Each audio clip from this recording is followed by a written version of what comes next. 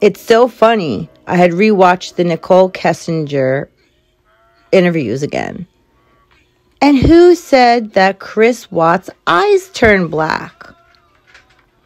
Nichole Kessinger did. She said his eyes went black. His eyes went black. Who else says his eyes went black? Who else claims Chris Watts' eyes went black?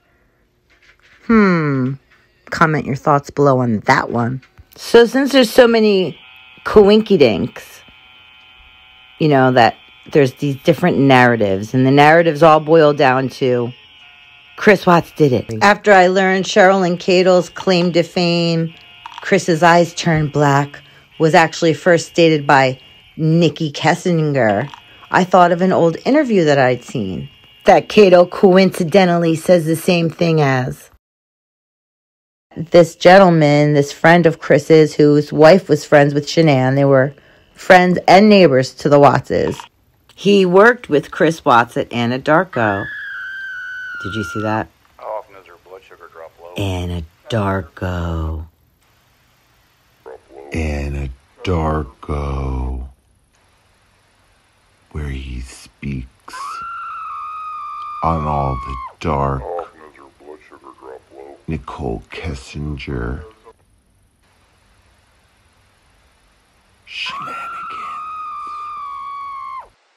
This video got scrubbed off the net, P.S. And he was the one that says Chris told him he'd seen a demon in the house with red eyes on the night after the murder when he was in the house alone. So I went searching for this video of the friend of Chris Watts that worked with him and watched the whole thing go down with Nikki Kessinger, and gave us all this scoop on her, and is still friends with Chris, and gave a lot of information, and it's gone. I wonder if he got threatened and he made the person take down the video, because these people target, like full-on target and stalk like Scientologists.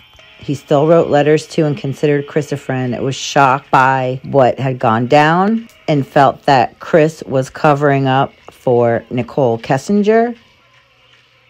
He worked with him at Anadarko and said that she had very demonic, dark energy, and that like a wicked, evil vibe came off of her. He said she had the Book of the Dead or a book of necromancy. I can't remember exactly which book he said, but it was an occult book, and it was on her desk every day, along with a specific kind of crystal, and I don't recall which one he said, but I think it was quartz, and quartz is what they use in the occult mystery religions. So this guy was basically saying what I've been feeling is that Chris Watts is afraid to tell the truth, and he was under mind control. And something else happened. The main takeaway, though, from the co-worker of Nichole Kessinger and the friend and co-worker of Chris Watts, whose interview got scrubbed from the web, was that he said Chris told him that on the night that Shanann, the first night that he slept in the house alone, the night after he allegedly murdered everyone, he saw a black mist demon with red eyes manifest. Changing popular opinion? Question mark. The eyes going dark, Nichole Kessinger said in one of her quote-unquote police interviews, and then the black shadow figure was said by the friend and employee at Anadarko that got scrubbed from the web, that was telling about Nichole Kessinger, talking about Nichole Kessinger and the occult. And I think that it goes so deep because the quartz crystals connects to the tar batteries that the girls were obscenely and tragically and horrifically put in. I mean, first of all, where Nichole took Chris camping prior, there was literally a woman who was drugged, gang harmed, and called her baby's father and told him everything that happened and was going to air them out. She found out there were trafficking humans and drugs. And at this place, I did a video on it called Crestone, so check out my Crestone video. As soon as she got done telling her boyfriend and another friend that she was going to air this trafficking human ring cult out, she disappeared. And they've been searching for her body. And during the search for her body during the day, over a 60-foot mining shaft, a huge demon appeared. And not just any demon. It was the Phoenix of Maleficent. If you've ever seen the Maleficent movie, the demon form. Crystal Ann Risinger was the woman's name, which is very similar to Nichole Kessinger. Crystal Ann Risinger moved there because she was a medium and she wanted to use her talents. She went there first, and then she was going to get settled and send for her boyfriend and her child. And like I said, this place is a hidden location. It is not known to the public. So it took a lot for her to get in there. It's a secret place. The average Joe Schmo doesn't know about it. You have to be in the know to get into this place.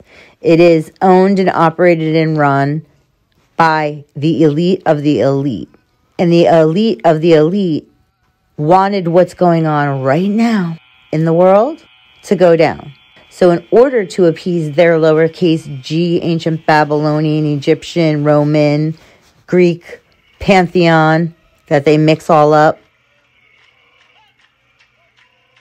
they require blood sacrifices, and especially of the innocent. And what is more innocent than an unborn child? So check out my videos on the 12 a.m. and then the 3 a.m. Rebel Yell.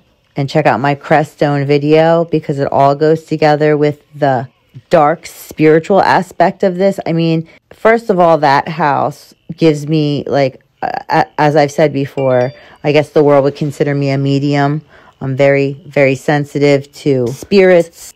I get visions, and I used to read cards. I get visions of things. The good friend of Chris and Shanann, the one who worked at Anadarko and said she had Book of the Dead on her desk. Yeah, and said that Chris told him he saw black shadow figures with red eyes, a demon manifest in the house the night after the murders.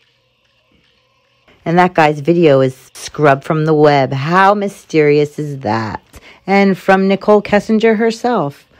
He claimed Nichole Kessinger was in a cult and that she had the family murdered. So I wonder if his life was threatened. And is that why his interview has been scrubbed off the net? Question mark.